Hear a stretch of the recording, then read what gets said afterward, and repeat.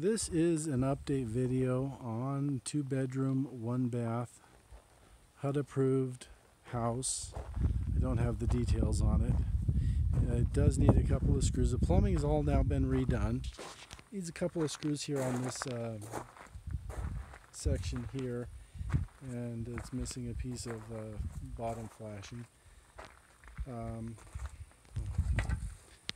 I'll leave up the other video because that's the outside, and I'll just link to it or something, or you can look for it.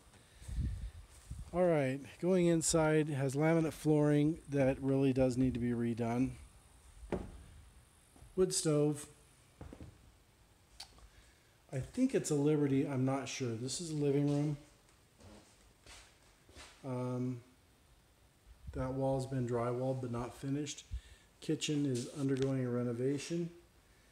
Cabinet doors are outside. It's all been replumbed.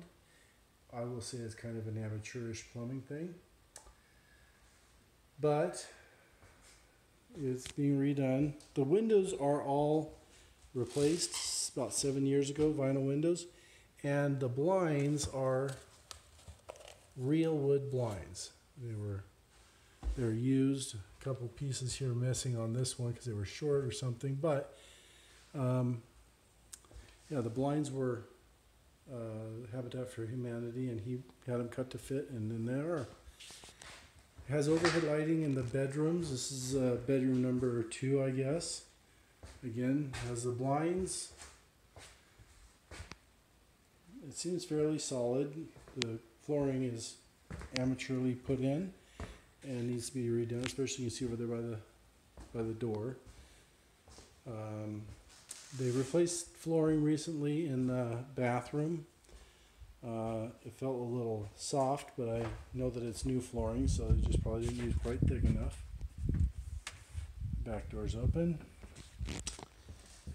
The vanity is out back in the, I'll show you, it's right under there.